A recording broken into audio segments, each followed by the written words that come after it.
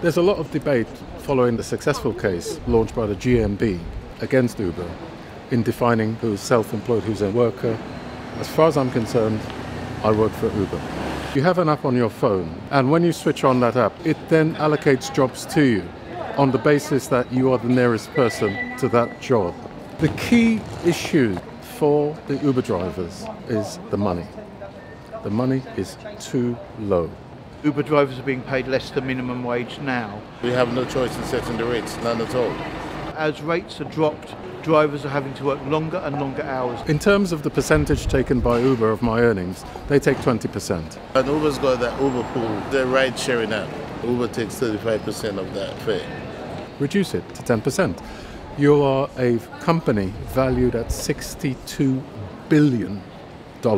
My vehicle cost in excess of £10,000. You got to pay for the driving license, the TFL license, which together is about £500, £600. I've got to deduct my running of my car, my clothes which I wear, which I got to dry clean, and the fuel, insurance, the MOTs. Cleaning the vehicle, tax, national insurance, subsistence during the day, parking fees, mobile phone bills. Wear and tear, accidents, I reckon I'm doing about £5 an hour.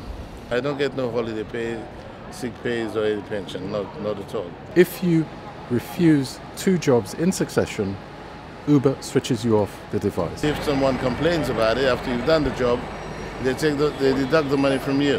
And it's almost like a kangaroo court because there's no appeal. The imposition of the English language test has not been thought through because it's going to apply to each and every driver who is a private hire driver in London.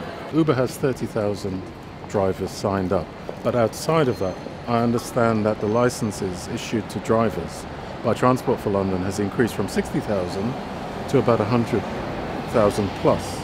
That is clearly too much. What we have found Uber doing is being a little less than socially acceptable by allowing drivers to be licensed in London and maybe driving up in Leeds or Manchester. To make things equal across the piece for large companies like Uber and small minicab companies is you say, look, this is the minimum fare that you can charge per mile or per hour so that it levels things out. Uber is using us as a sword to defeat the minicabs and to defeat the black cabs. Make sure we get our holiday pay and our pensions and everything that comes with it. As I said, I've been with them 3.5 years, and I think I'm worse off than when I first started.